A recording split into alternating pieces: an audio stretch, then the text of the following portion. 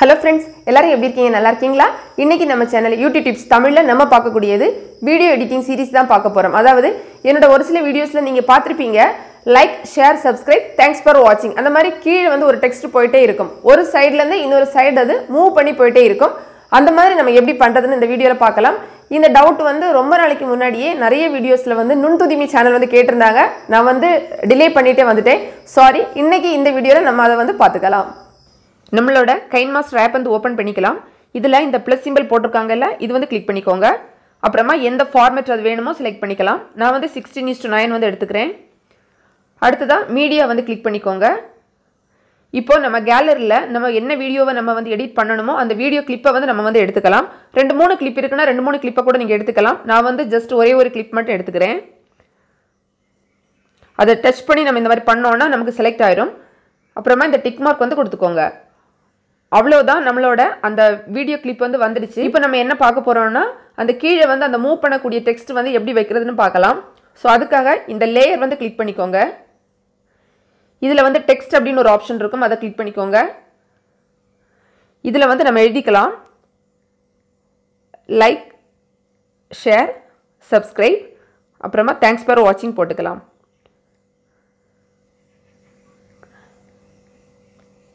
உங்களுக்கு வந்து என்ன மாதிரி வேணுமோ நீங்கள் அந்த மாதிரி நீங்கள் எழுதிக்கலாம். அவ்வளோதான், நம்ம எழுதிட்டு ஓகே கொடுத்துக்கலாம். இப்போ பார்த்தீங்கன்னா இந்த டெக்ஸ்ட் வந்து நம்ம எழுதிட்டோம். இதில் வந்து பார்த்தீங்கன்னா நிறைய ஃபாண்ட் சைஸ் இருக்குது. நமக்கு பிடிச்சது மாதிரி பிடிச்ச கலரில் நம்ம எடுத்துக்கலாம். இப்போ அந்த ஏன்னு போட்டிருக்காங்க இல்லை, இதை கிளிக் பண்ணிக்கோங்க. இதில் பார்த்தீங்கன்னா நிறைய இருக்கும். நான் வந்து இந்த நோட்டா சீரிஃப் போல்டு வந்து எடுத்துக்கிறேன். எடுத்துகிட்டு டிக் மார்க் வந்து கொடுத்துக்கலாம். இப்போ வந்து அந்த ஃபாண்ட் வந்து அது சேஞ்ச் ஆகிடுச்சு பாருங்கள். அதுக்கு அடுத்ததாக இதுக்கு வந்து நம்ம வந்து ஒரு பேக்ரவுண்டு கலர் வந்து கொடுத்துக்கலாம். இந்த கலர் கூட நீங்கள் நான் வந்து ஒயிட்லேயே வச்சுருக்கேன். நீங்கள் மாற்றணுன்னா மாற்றிக்கலாம். இந்த ஒயிட் கலர் இங்கே இருக்குது பாருங்கள், இதை வந்து கிளிக் பண்ணிக்கிட்டு இதில் உங்களுக்கு எந்த கலர் வேணுமோ அதை நீங்கள் செலக்ட் பண்ணிவிட்டு டிக் மார்க் கொடுத்தீங்கன்னா உங்களுக்கு செலக்ட் ஆயிரும். நான் வந்து ஒயிட்டே வச்சுக்கிறேன். இப்போ நான் வந்து பேக்ரவுண்ட் வந்து நம்ம கொடுத்துக்கலாம். கலர் வந்து பேக்ரவுண்டு கலர் பாருங்கள் இந்த பக்கம் இருக்கும் உங்களுக்கு, இதை கிளிக் பண்ணிக்கோங்க.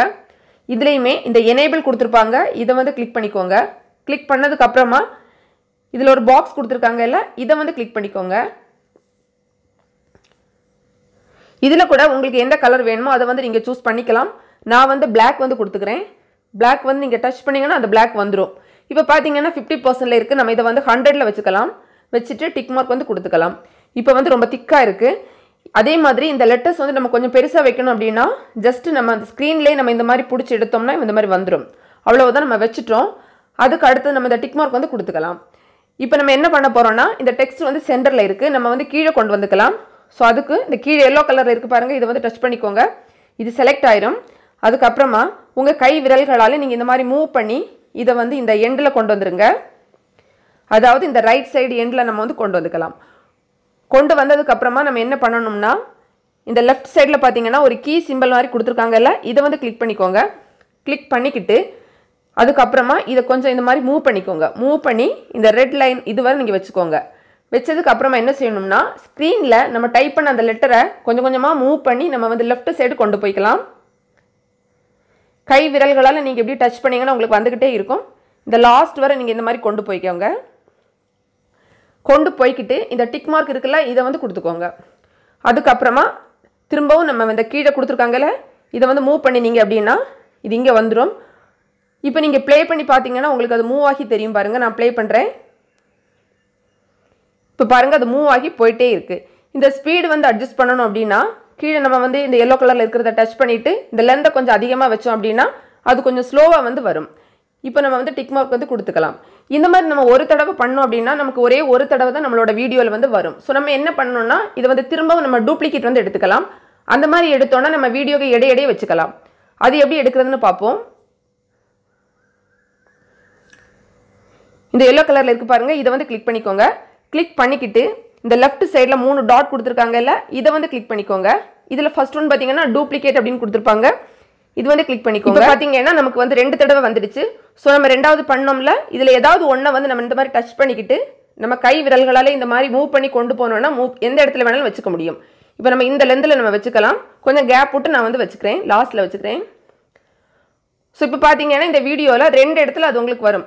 நம்ம இது பெரிய வீடியோ அப்படின்னா நீங்கள் வந்து திரும்ப திரும்ப டூப்ளிகேட் கொடுத்து உங்களுக்கு எந்த இடத்துல எல்லாம் வேணுமோ அந்த இடத்துல எல்லாம் நீங்கள் செட் பண்ணீங்கன்னா அந்த இடத்துல எல்லாம் உங்களுக்கு இது வந்துட்டே இருக்கும். இந்த டிவி நியூஸ் எல்லாம் நம்ம பார்க்கும்போது கீழே போகும்ல அதே மாதிரி போயிட்டே இருக்கும். இப்போ நம்ம வந்து வீடியோ வந்து ப்ளே பண்ணி பார்த்துக்கலாம். இப்போ பார்த்தீங்கன்னா வீடியோ ஸ்டார்டிங்லேயே நமக்கு இந்த மாதிரி வருது. இது முடிஞ்சதுக்கு அப்புறமா லாஸ்ட்லேயும் வரும். ஏன்னா நான் 2 தடவை வந்து கொடுத்துருக்கேன். ஸோ நம்ம எந்த மாதிரி கொடுத்துருக்கோமோ அதுக்கு ஏற்றது மாதிரி தான் அது வந்து வரும். நிறைய தடவை கொடுத்தோம் அப்படின்னா நிறைய தடவை வந்து வரும். வெயிட் பண்ணிக்கலாம். இந்த இடத்துல பார்த்தீங்கன்னா உங்களுக்கே தெரியும் நம்ம அந்த எல்லோ கலரில் கீழே இல்லை. ஸோ அதனால வரல. எந்த இடத்துல அது கொடுத்துருக்கோமோ அந்த இடத்துல மட்டும் வந்து வரும். பார்த்தீங்கன்னா இப்போ திரும்பவும் வர ஆரம்பிச்சிடுச்சு. இந்த மாதிரி உங்களுக்கு தேவையான இடத்துல நீங்கள் வந்து கொடுத்துக்கோங்க. அவ்வளவுதான். அதுக்கப்புறமா நம்ம என்ன செய்யணும்னா நார்மலாக நம்ம பண்ணக்கூடியது எக்ஸ்போர்ட் பண்ணிக்கலாம். நம்மளோட வீடியோவை மேலே வந்து ஏரோ மார்க் போட்டிருக்காங்கல்ல இதை வந்து கிளிக் பண்ணிக்கோங்க. கிளிக் பண்ணிவிட்டு நம்ம இப்போ ரெடி பண்ண வீடியோவை டச் பண்ணிக்கலாம். அதுக்கப்புறமா இந்த ஷேர் கொடுத்துருக்காங்கல்ல இதை வந்து கிளிக் பண்ணிக்கோங்க.